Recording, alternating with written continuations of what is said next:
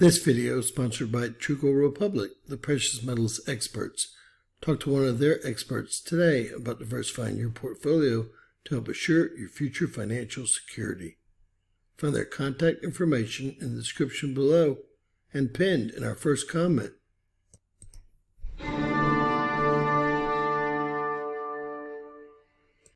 James Kaufman, World News Report today, July 19th, 2024. God bless you and yours, no matter where you are in the world. Please subscribe, give us a thumbs up, ring that bell for critical future updates.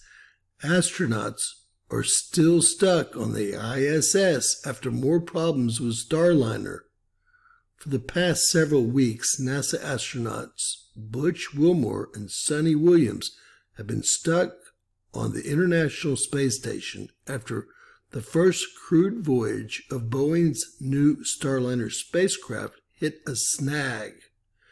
Concerns raised by Boeing and NASA over thruster problems and several helium leaks have prevented the craft from making the return journey as scheduled. NASA has now said the astronauts may have to stay put till the next scheduled crew switchover in August, potentially in another ship, as in SpaceX. I bet they're not smiling anymore. Boeing and NASA are trying to put a positive spin on the extension by saying they are testing systems required for longer Starliner missions, but the project has already suffered several delays, having originally been set for liftoff for the first time with the crew in 2017.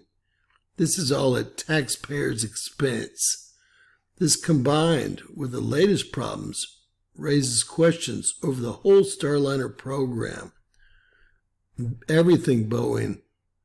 Starliner was noted as having a small helium leak before it even launched.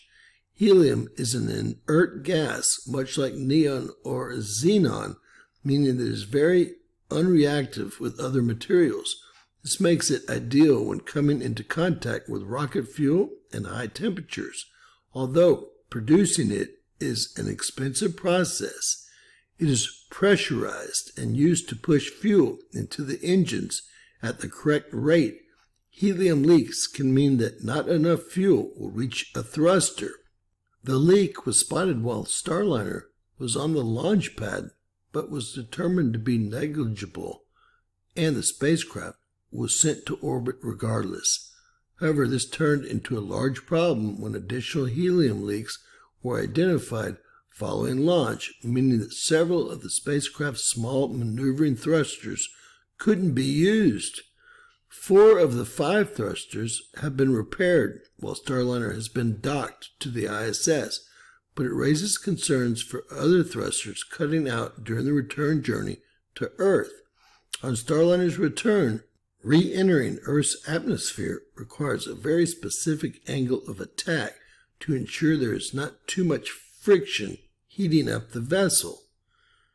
An inability to adjust the orientation of the craft or the orbital parameters for re-entry could, in the worst-case scenario, result in a massive heat buildup and the destruction of the spacecraft with the 2 astronauts on board.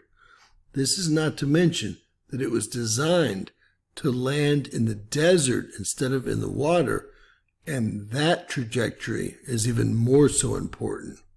God bless you and yours. Let's just say, I told you so. Please share, subscribe, and always remember, anything's possible in Bizarro World.